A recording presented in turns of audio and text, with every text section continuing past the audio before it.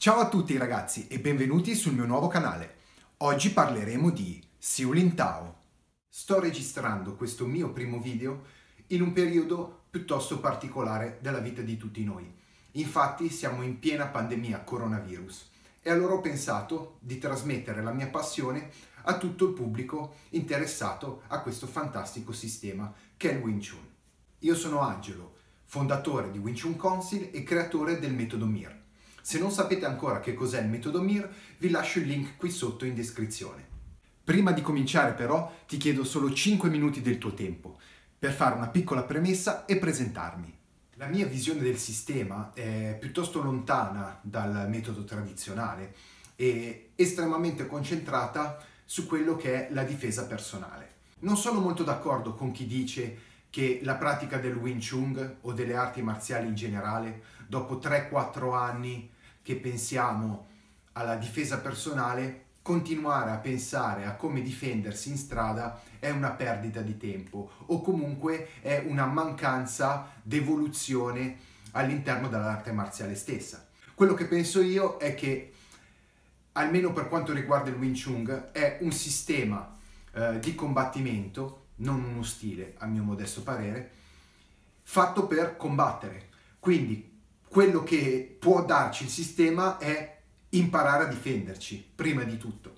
All'interno di questo sistema, che è anche un'arte marziale, troviamo moltissimi aspetti interni dell'arte e altre cose molto molto interessanti. Ma non dobbiamo dimenticare il suo scopo principale, quello della difesa personale. Questo porterà la nostra persona a essere più sicura di sé, quindi ad avere un miglior rapporto con gli altri e quindi automaticamente diventerà una specie di repellente a quelle che sono le situazioni sgradevoli. Quello che credo ormai sia chiaro a tutti è che il Wing Chun, esattamente come tutte le arti marziali, ha una componente esterna e una componente interna e le due sono inscindibili, impossibile separarle. Bando alle ciance dunque e partiamo subito alla scoperta della Siu Nim Tao.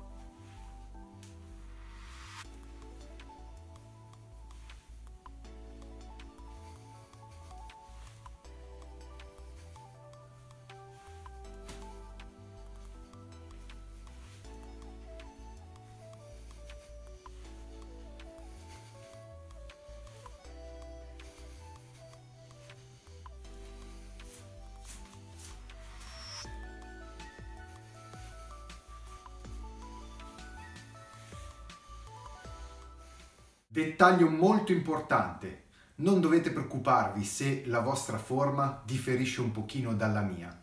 La cosa davvero importante è analizzare i concetti e i movimenti del corpo.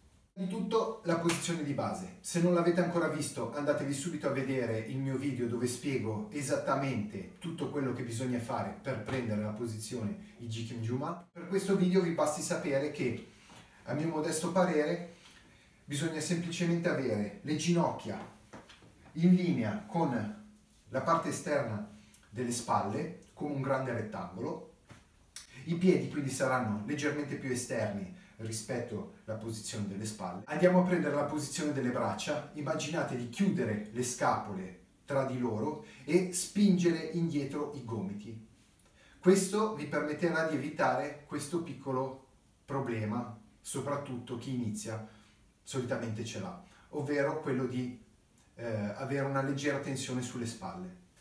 Altro piccolo trucchetto che potete utilizzare all'inizio per evitare questo errore è pensare di chiudere le scapole, tirare indietro i gomiti e contrarre il muscolo dorsale. Facendo questo, il risultato è questo. Quando contraete il muscolo dorsale, tirate verso il basso le spalle e questo vi permette di avere la posizione per iniziare corretta. Il peso e l'intenzione, punti fondamentali per la prima forma. Voglio sempre dare pressione al mio avversario e quindi anche nella prima forma sposterò il mio baricentro in avanti. Attenzione ragazzi, non le spalle, sposterò il baricentro verso l'avanti, fino a quando non sentirò le dita dei miei piedi perfettamente incollate al suolo, al limite del partire in avanti. Ma come? Ve lo faccio vedere di profilo. Non in questo modo, se no cado, è inevitabile. Una volta che ho preso la mia posizione di base, sposto il bacino e tutta la parte alta dal bacino in su, come un'unica sbarra di metallo, in avanti. In questo modo. In questo modo io sto prendendo il mio baricentro e lo sto spingendo in avanti per dare pressione a un ipotetico avversario. Non possiamo ancora parlare di combattimento, ma l'idea è mi spingo in avanti fin dove posso. Posizione, spalle basse, in avanti fin dove le dita dei piedi non si incollano al suolo e iniziamo a vedere il primo movimento. 1, 2, 3. Questo delinea la prima linea di lavoro della prima forma, ovvero la linea verticale.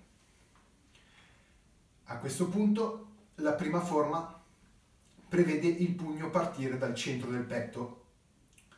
Lo sconsiglio vivamente, io vi consiglio direttamente di approfittare della vera linea centrale che il vostro pugno ha, cioè linea centrale, scusate, linea retta che il vostro pugno ha, ovvero quella dalla spalla al bersaglio. Semplicemente. Quindi abbiamo detto 1, 2, 3, 4, apro, il bacino tira e il gomito tirano verso il basso col bacino che in questo punto affonda al suolo, ricolpisco, recupero, parto con l'altro, apro e recupero. Questo movimento è molto importante perché è un micro movimento che ci permette di, a questo punto il mio bacino che stava spingendo in avanti, quindi aveva questa torsione in avanti per appoggiare il pugno, a questo punto il mio bacino è in estensione completa verso l'avanti. Quello che voglio fare io è riportarlo in posizione di partenza, quindi adesso ho un margine per poter recuperare e colpire di nuovo. Questo ci aiuterà in seguito per tutti quei movimenti dove dobbiamo prendere o spostare il braccio dell'avversario o una spalla o un gomito o quello che è, o una testa. Questo ci aiuterà tantissimo per evitare il movimento di braccio, che è debole. Noi vogliamo utilizzare tutto il corpo. Quando decido di tirare, voglio utilizzare tutto il corpo per essere forte. Quindi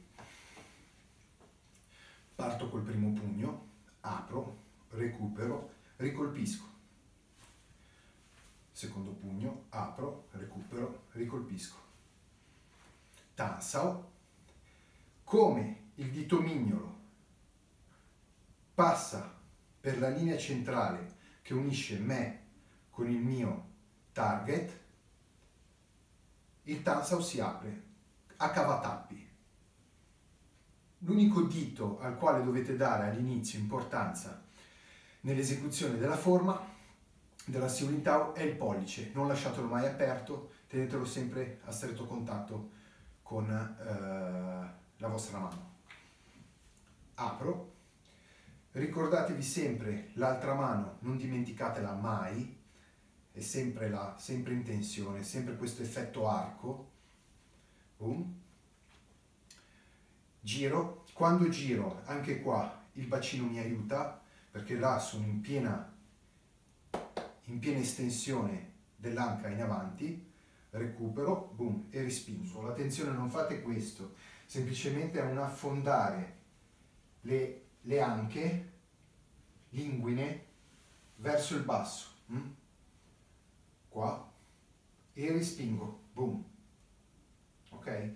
Quindi siamo qua, passo dal centro, boom, movimento a cavatappi, recupero, boom, e spingo. A questo punto sono qui,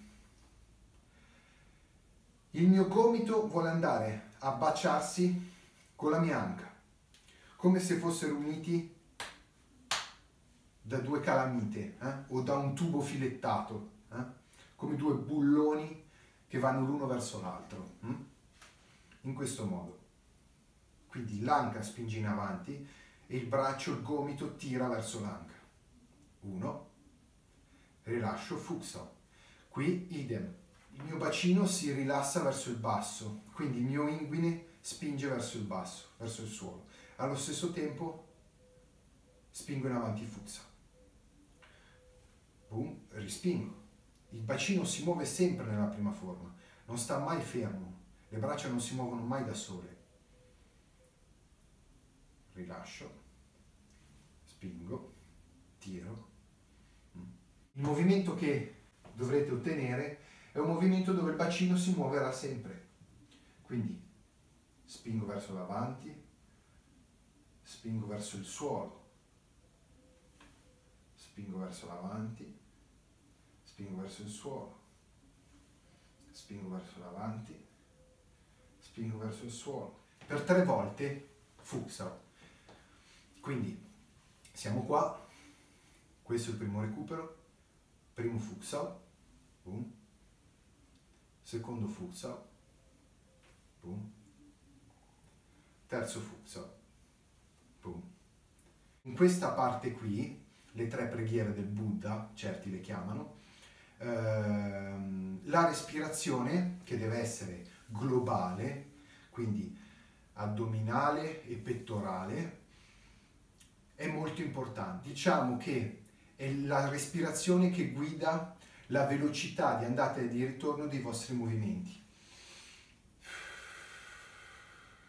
Boom.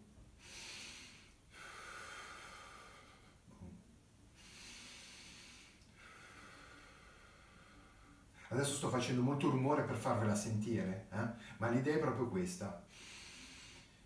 Inspiro, espiro. Boom. Inspiro, espiro.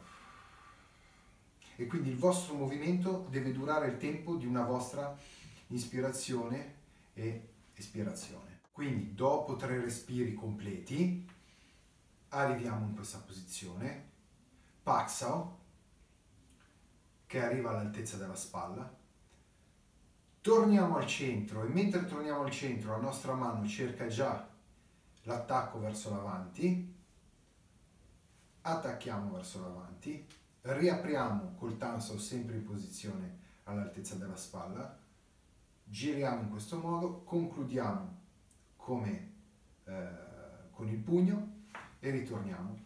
E identico dall'altra parte e procediamo.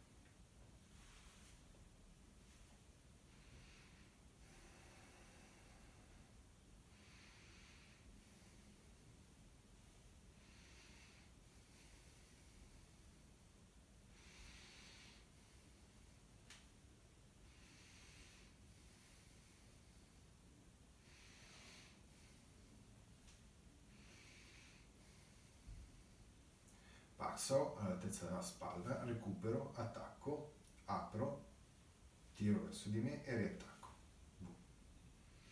questo punto la prima parte, la prima sezione della forma è terminata. La seconda parte dà molta enfasi a qualcosa che sta succedendo intorno alle nostre anche, intorno al nostro bacino. In generale sono degli attacchi diretti verso il nostro bacino, ok? O verso il nostro equilibrio, sarebbe meglio chiamarlo così.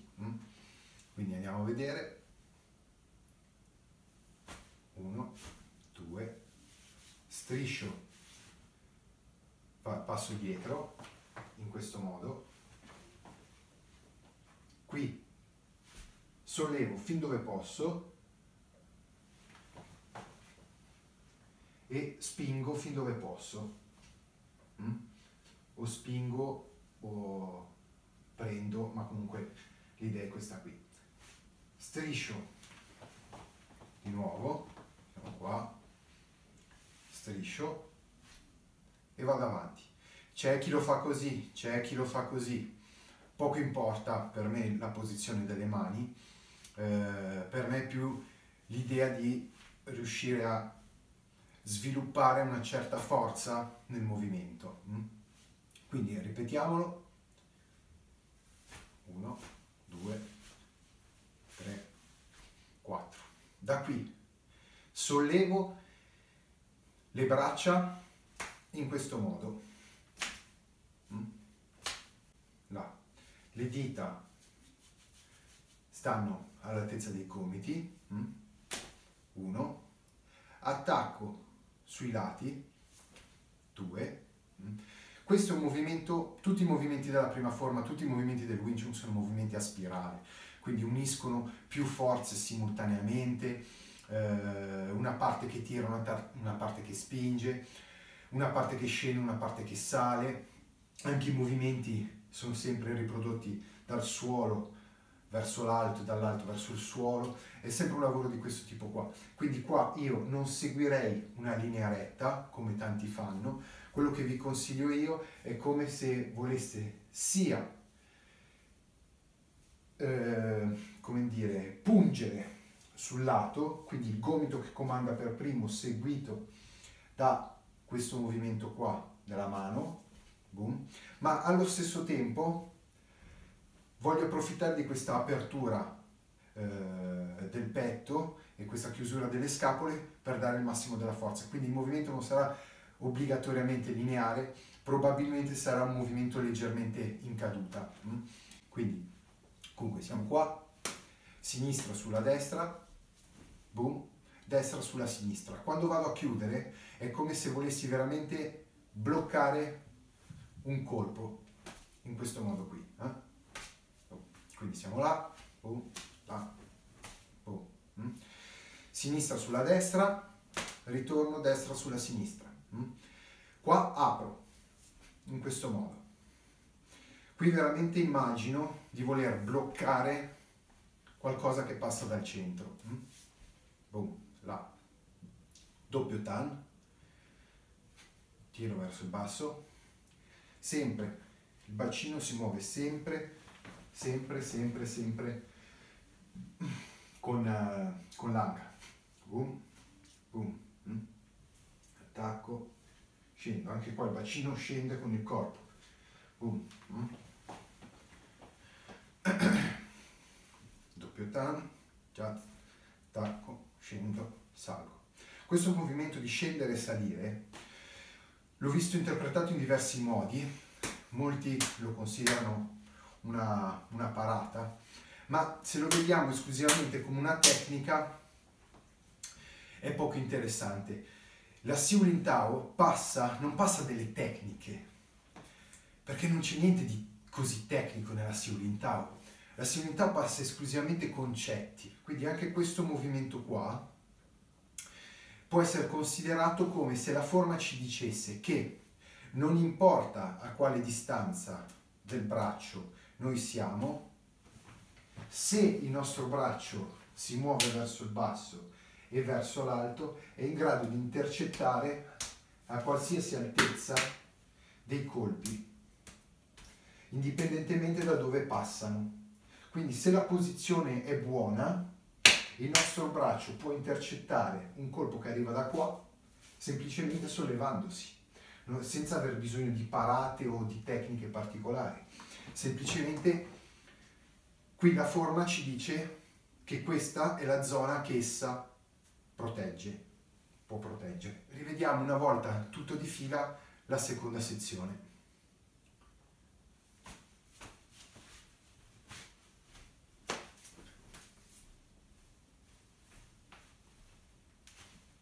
E voilà. Ok, fine della seconda parte, terza sezione, seconda sezione finita, terza sezione della Siu Nim Tao. Questa prima ve la faccio vedere frontale e laterale e poi dopo ne parliamo insieme.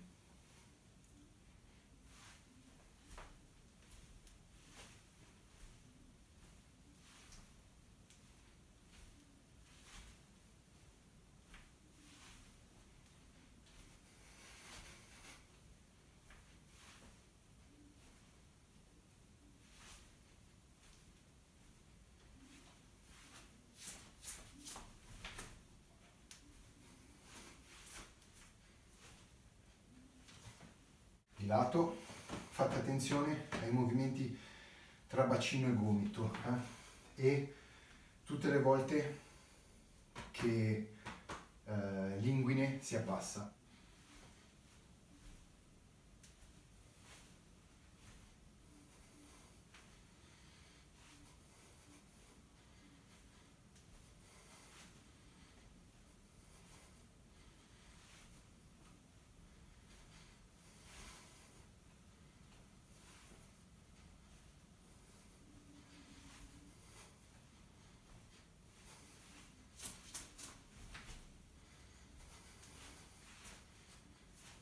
Ok, fine della terza sezione. Allora, cosa importantissima. Qui la respirazione, nonostante i movimenti piuttosto rapidi, dovreste provare a mantenerla fluida e rilassata, senza apnee. Questo lo alleniamo già nella prima forma, perché anche questo è un tentativo di tenere controllata la respirazione. Piano piano, più imparate meglio dal punto di vista tecnico e dal punto di vista strutturale la prima forma, più la vostra attenzione deve passare alla respirazione.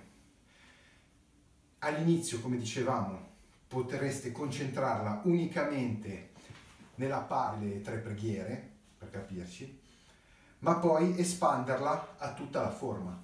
Quindi cercare di, nonostante i cambiamenti repentini di velocità e le tante cose a cui dobbiamo pensare, provare a controllare la respirazione. Questo è un lavoro piuttosto interessante da adottare già nella prima forma. Quindi, senza andare troppo nei dettagli della terza sezione, passiamoci velocemente e poi riassumiamo e vediamo un po' cosa ci dà un lavoro della prima forma fatto in questo modo. Allora, per farla breve, qua abbiamo un pack che tira. Questo è un movimento che, se non è fatto in movimento, non ha nemmeno una vera e propria funzionalità. Anche il pack stesso, fatto così lì da fermi, non è gran cosa. Però l'abbiamo detto, l'ABC del sistema, imparare a scrivere non vuol dire fare una bella frase. A questo ci penseranno le altre forme e il sistema di allenamento in movimento. La prima forma ci dà dei concetti molto più sottili. Comunque, passo, tiro, attacco basso con gomito basso, boom, in chiusura, ok? Mentre il primo che avevamo visto era col gomito esterno, questo è col gomito interno. Questo fa pensare nella prima forma. Perché?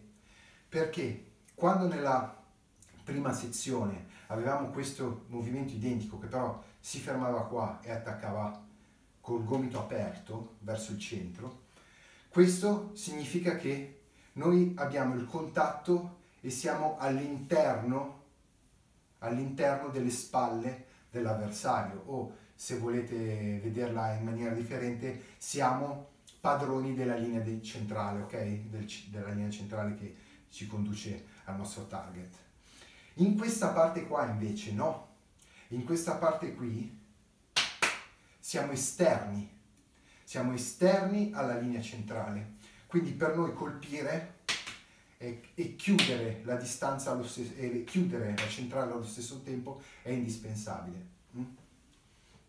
Questo movimento qua, che lo mettiamo ovunque, non è obbligatoriamente che abbia un significato in ogni sezione, ma lo facciamo sempre perché? Perché con la prima forma così alleno sempre questo movimento di spinta e assorbimento della forza, spinta e assorbimento della forza costantemente. Non deve avere un significato dal punto di vista pratico, ma ha del lavoro e un significato dal punto di vista dell'allenamento corporale, della struttura e del corpo, della comprensione della nostra parte più importante, che è il bacino e le anche. Quindi gomito chiuso, giriamo, attacchiamo, allo stesso tempo che ritorniamo l'altra parte va, giriamo, attacchiamo, boom. Da qui la mano si apre verso il basso per dare enfasi al movimento a spirale del Tansao, boom, qui, controllo del centro, diciamo, ancora Tan, è il mio bacino che lavora con, giro, giro, giro, assorbo, assorbo, spingo, boom, giro, assorbo, spingo, l'altra parte, boom, 1, 2, 3, 4, 5, l'altra riparte, 1, 2, qua, nel Gansao, segue una linea verticale e il gomito tira verso la nostra anca, boom, e qua lo stesso, il movimento è a spirale verso l'alto, boom, e si riposiziona all'altezza della spalla, e attacca, sempre questo movimento, boom, da qui l'altro riparte, 1, 2, 3, 4, 5, da qui il bonso parte, boom, bonso resta sempre in posizione, la pressione in avanti,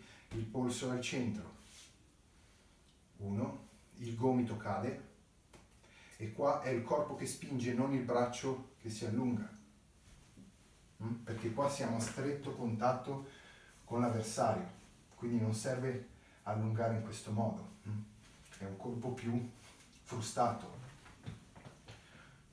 boom, boom, bonso dall'altra parte, pam, pam, pam, recupero. Qui è tutto un lavoro di unione tra movimento di braccia e movimento di anche.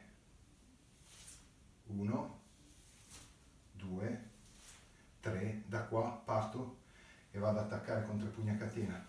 2, 3.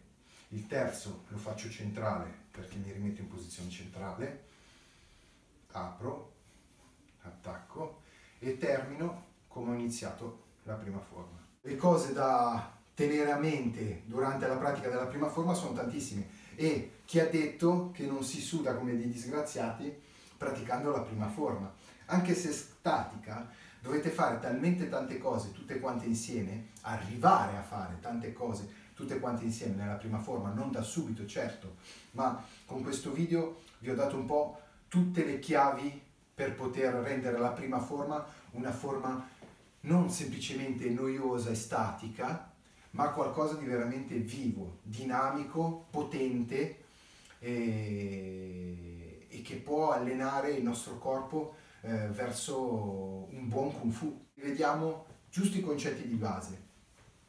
Abbiamo detto la posizione deve essere una posizione comoda, ampia, senza esagerare, La pressione deve essere in avanti perché? Perché già nella prima forma ci alleniamo a dare pressione in avanti all'avversario. È una pressione positiva, quasi dal basso verso l'alto, che ci permette di infastidire tantissimo il punto di equilibrio del nostro avversario, che si sentirà costantemente sotto pressione, e nella prima forma possiamo già iniziare a lavorare con questa idea qui, senza essere obbligati a stare sul posto statici come un albero morto. No, attivi verso l'avanti, verso il basso, verso l'avanti, verso il basso.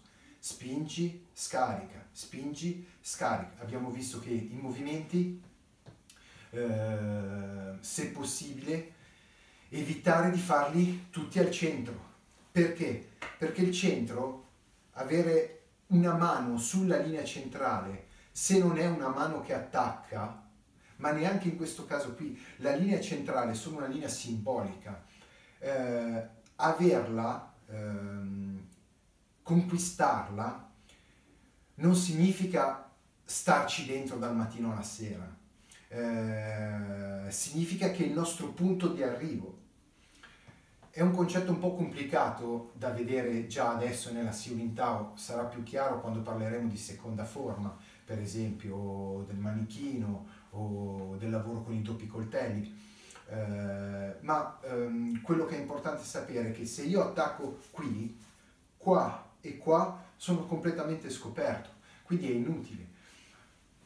La mia posizione, se il mio gomito è nella corretta posizione, cioè all'altezza, sulla stessa linea della spalla, e il mio pugno è diretto verso il centro, questo è buono. Quando girerò, il mio braccio, la mia struttura conquisterà il centro e il mio braccio andrà a bersaglio, soprattutto quando sarò in movimento. Quindi evitate i tanso al centro, perché il tanso non lo farete mai al centro. Anche se doveste girare, il tanso non avrebbe alcun significato tenerlo al centro. Il tanso è forte quando è collegato al nostro bacino e quando protegge la nostra scatola. Qui, là è forte, questa penserà a attaccare. Quindi evitate i movimenti troppo centrali, partite piuttosto in questo modo qui. Il futsal, sì, arriva fino a quasi al centro perché è una mano che controlla, che ascolta, che sente, che controlla. Quindi abbiamo questo margine di movimento da poter utilizzare per controllare, e allora sì, ha un certo senso arrivare a spingerlo fin dove possiamo, senza neanche smontarci la struttura. Il futsal deve essere comunque sempre a contatto in un modo o nell'altro con la sua anca d'appartenenza, anche se ci sono certi movimenti che possiamo vedere si collegano addirittura all'anca opposta, ma questo è un discorso molto più avanzato da vedere poi. In linea generale questo è un buon modo di lavorare. Cosa abbiamo visto ancora? I movimenti sono tutti a spirale, non c'è mai un movimento esclusivamente lineare. Anche quando decido di attaccare con il pugno, il mio gomito che si apre leggermente dà questo effetto qui al mio colpo. Ogni volta che, anche quando sono in movimento, questa idea di attaccare con il gomito e non pensare esclusivamente al pugno e girare, se voi mettete insieme una linea retta più un cerchio, cosa ottenete? Linea retta più cerchio, otterrete anche lì il movimento a spirale. Quindi lavoro di bacino dietro al braccio, importantissimo. La respirazione, all'inizio possiamo provare a concentrarci esclusivamente nella prima parte della forma, ma poi dobbiamo espanderla a tutta la forma e deve essere sempre la stessa respirazione. Inizierete a sudare perché tutto il vostro corpo è in movimento.